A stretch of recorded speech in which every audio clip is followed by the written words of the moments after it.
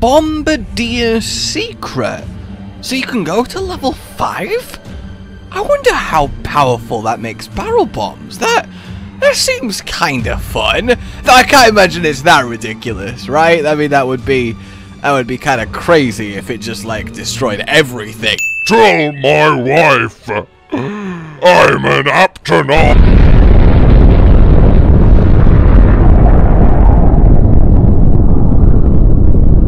Hello, my fellow hunters, and welcome today, then, to the 15th weapon in Iceborne, barrel bombs!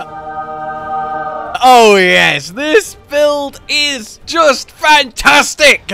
You get to kill Elder Dragons in sub 10 minutes completely safely by just rolling around them and placing barrel bombs! Terms and conditions do apply. Sometimes you will actually have to do something else with the likes of the monster, and then you can use the minds of the light bomb, which helps with the kill speed, but okay, because it's really to do as well, and everything is okay, close. So, what is actually going on here? Well, all the way back in high rank, I had a kinda just barely functional version of this build, but now in master rank, well, we have Bombadier secret, which lets your explosive power go up to level 5 for 50% more. On top of being able to just cram in all of the skills, we have ourselves one of the easiest to pilot builds that doesn't even really need you to use a weapon, though light bowgun very much is the cherry on top.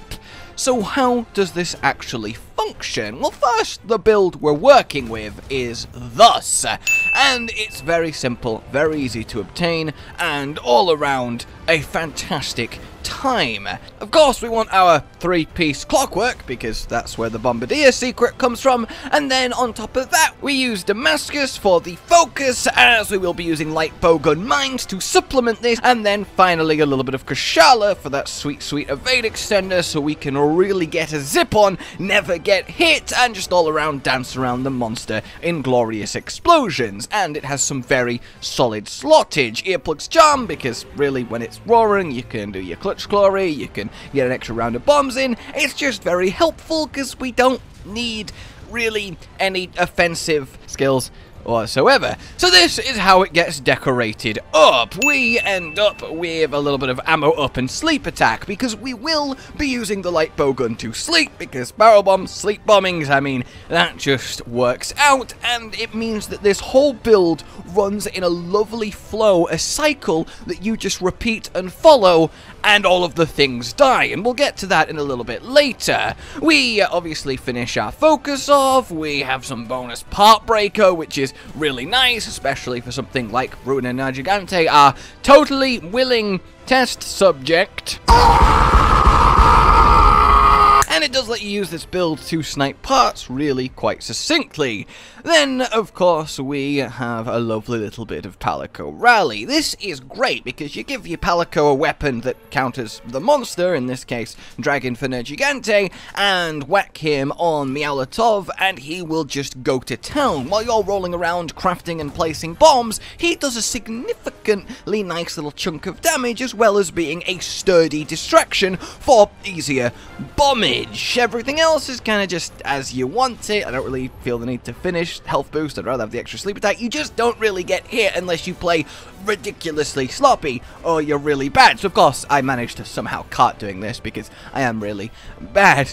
My parents were so correct. So how does this actually play in practice? Well, you need to take this item loadout with you. You need your gunpowder, your barrels, your large barrel bombs, and your megas with a Farcaster to repeat the loop. What is the loop?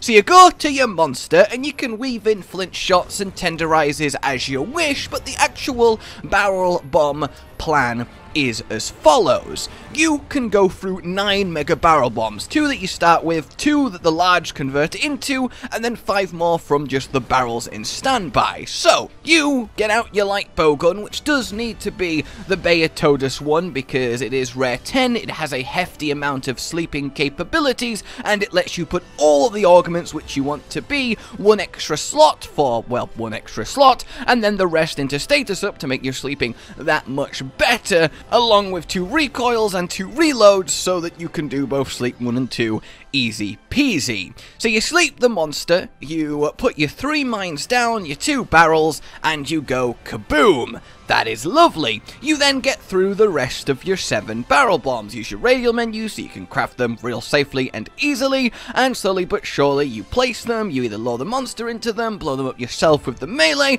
just have fun with it because it really is quite fun. This will only take a minute or 2. Once you've used all your mega barrel bombs, you farcaster back to camp, restock on your items, and run back. This is why the focus is good, because generally the lining up is perfect so that once you have finished using your barrel bombs, you have all 3 of your mines back. So you run back to the monster, you sleep it again, you do the lovely wake up hit with your barrels and your 3 mines, then you use the 7 remaining mega barrel bombs, and thus you repeat. Sleep, mines, bomb, 7 bombs, back to camp. Sleep, mine, bomb, 7 bombs, back to camp. Sleep, mines, bomb, 7 bombs, back to camp. Bomb, 7 bombs, back 7 bombs, back to camp. Ruin Gigante here only took 4 cycles and a little bit in order to die. Less than 30 mega barrel bombs, and it was the most relaxing thing in the world. It really is cathartic, absolutely blowing monsters to smithereens.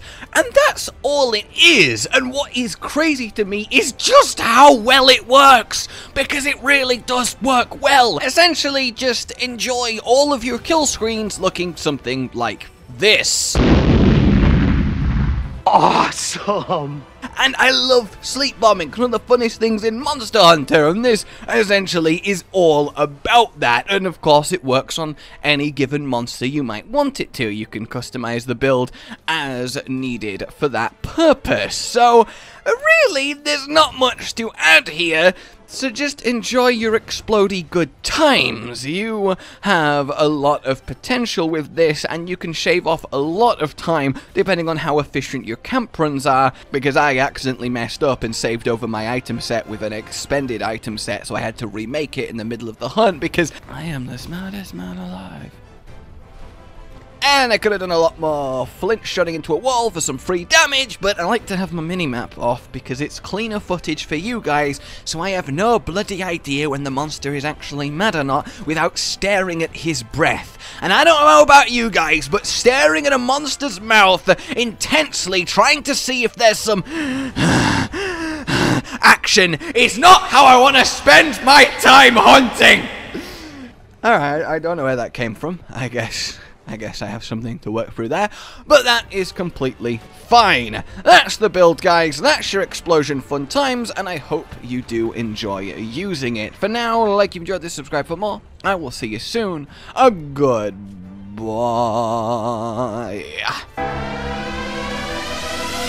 Rage Gaming with the video float. But that's all that's really relevant at the mo, but I'm still gonna leave this up so you patrons know that I love you even though the outro's no longer that kind of relevant. But the new one's being worked on and it's gonna be a truly badass song, and don't worry, I won't be doing any rapping on it. I'm gonna go now. This was shit.